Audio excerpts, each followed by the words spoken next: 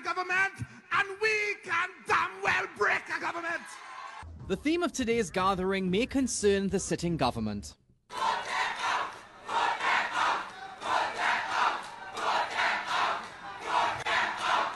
The head of one of the largest unions in the country said the solution to this nation's social and economic problems is simple. Not a struggle we have the PNM administration that we must get rid of. But if they want the PNM out, who do they want in? And all afraid I won.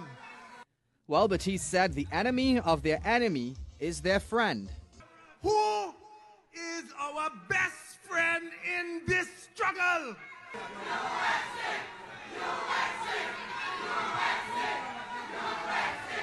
But the PSA is not standing alone in this.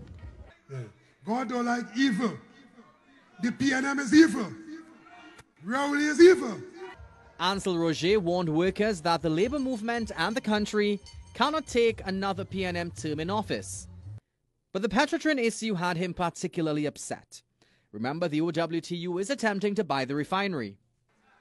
We see where Rowley is entertaining some Indian businessman. That man is Naveen Jindal, who, according to the office of the Prime Minister, is interested in the potential of the refinery.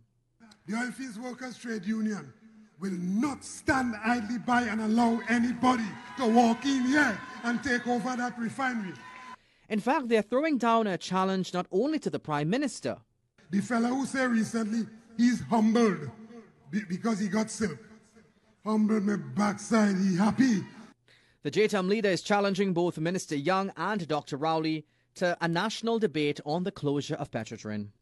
We on one side and they on the other side.